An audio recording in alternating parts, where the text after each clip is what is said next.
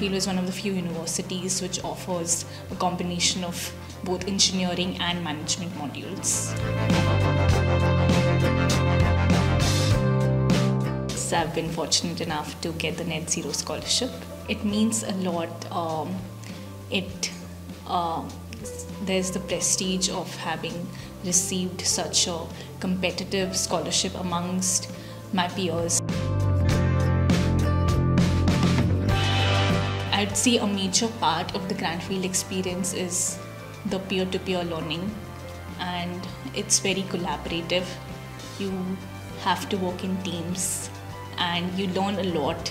You learn about communication, you learn about how to be inclusive and tolerable to different working styles.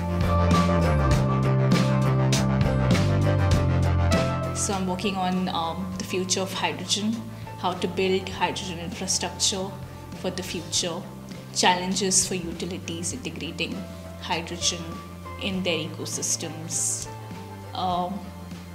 and the different geopolitical scenarios that are scaling up the hydrogen market today. The Green Society is one of the most active societies here. They organize various events. The most recent one was Meet the Bees, where we got to handle the bees here on campus.